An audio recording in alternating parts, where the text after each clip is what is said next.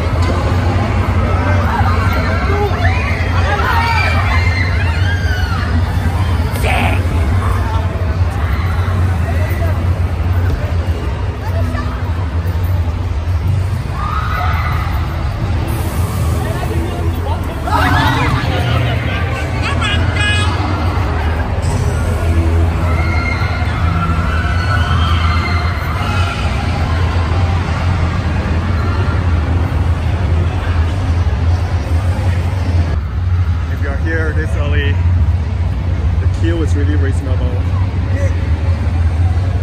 5 minutes for now, and just for now. I think we're the first, I don't know, 20, 50, 100 people to come here.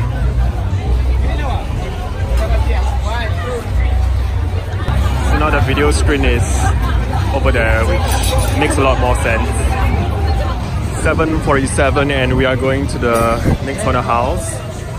Yeah, what about it? Human. Why, what happened? Something is happening. But we are too busy to even look at it because we are going to the next haunted house, the Haunting of Oiwa, and then they added a lantern in front here. Photo op, please take your photos of this marvelous lantern prop. See, everyone's taking their photos. The 8 and we are in the queue for house number 3. Pontianak. What's the thing? Buy a Universal Studios bottle and then refill it at $2.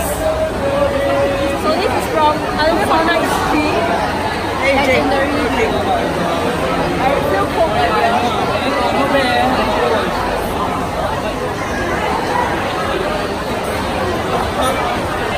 Oh my god, look at their kids here. And they'll either be scarred for life or they'll be here every year. Family activity. You're a kid. Yeah, so my origin story is when I was a kid and basically my whole family we sleep in one room for the aircon, and my parents would watch horror movies and my bed is next to the TV, so I'm always like desensitized. I'm already desensitized when I was young, and that's why when I come here and the characters ask like what is wrong with me and how come I have no reaction. Yeah, this is what happens when you spend your childhood watching horror TV at your bedside to sleep. The fan has returned. My fan, my one and only fan. So it's 8:25 and we cleared 3 houses. So within 1 hour, 3 houses is definitely doable. 30 minutes for Pagoda of Peril. Let's see whether it is alive. We managed to breeze through 4 houses in the first 1.5 hours, which is not bad. I mean, just come to the park on time and you can do that too. So we just finished Jade Talks and we found that Killu's wait time is 18 minutes, which is way too long. Alright, everyone's here to catch the 9:50 show of Infinite Fear. Hi, Lucian! We actually need to cross the street to see the wait time. This is the other board. There's 3 in the park, so there's one here, one and... Ladies and gentlemen, the Infinite Fear show will begin in a few moments.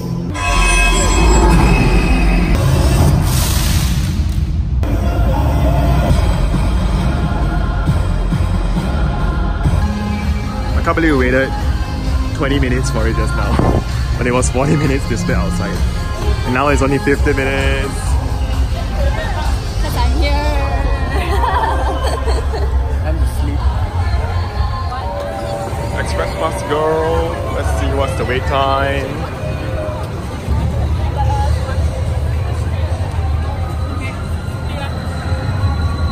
Hey, Kilo 15! Cannibals are going home at their home inside the parade building, I think.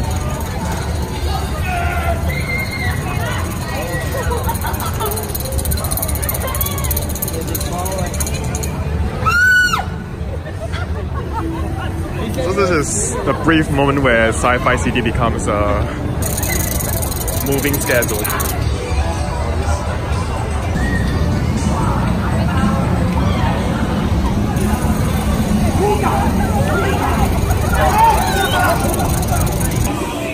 We are at our last haunted house for tonight and it's like 40 minutes long. Or so they say outside. So far we waited for 25 minutes according to Sydney's calculator app. I don't know why. I was calculating how long we waited. Well, where did everyone come from? What's happening? What's happening? It's so crowded here. More blood and there's no more.